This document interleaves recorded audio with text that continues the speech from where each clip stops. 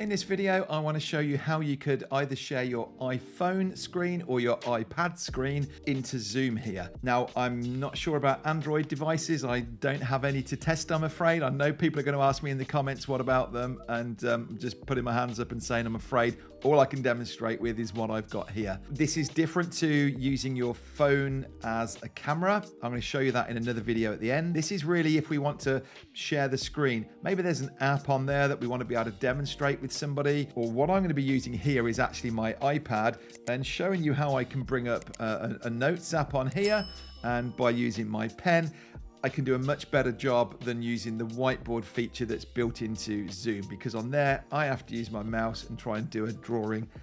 It's bad enough when I'm doing it with a pencil. It looks really bad when I'm trying to do it with a mouse. So this is an upgrade to that. Now I would just say, if you're on a Mac, Ecamm Live does a much better job than this and a much smoother way of moving between it. I've got a whole playlist about Ecamm, but I'm not going to get into that in this video. So let's come down here. We're in our main Zoom window, screen share, the big green button.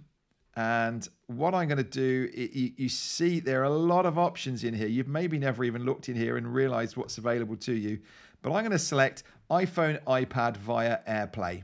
I select it there and I hit share, and you'll see that it takes over my screen with this big note saying, now on my phone or my iPad, I need to connect to my Wi-Fi and tap the screen mirroring option.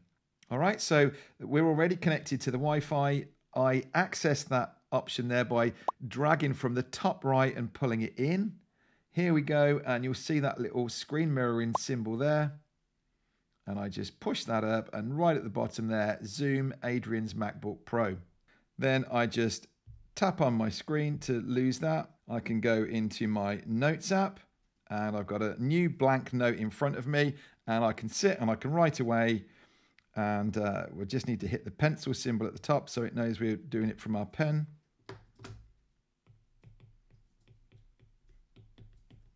And away we go. So this could be a much better way to present like this, or maybe you want to do a presentation and run it from here on your iPad instead of having it on your computer. You can see as I'm typing on here how quickly that comes in. There's no lag really in this, so that works well. And then when you're finished, you just click stop share up here and you come back to your main window.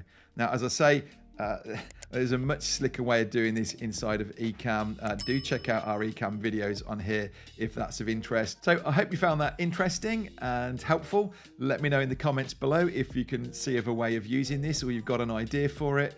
If you want to know how to use your phone as a camera instead of maybe a default built-in one, then we're going to do that in the next video that you can watch over here.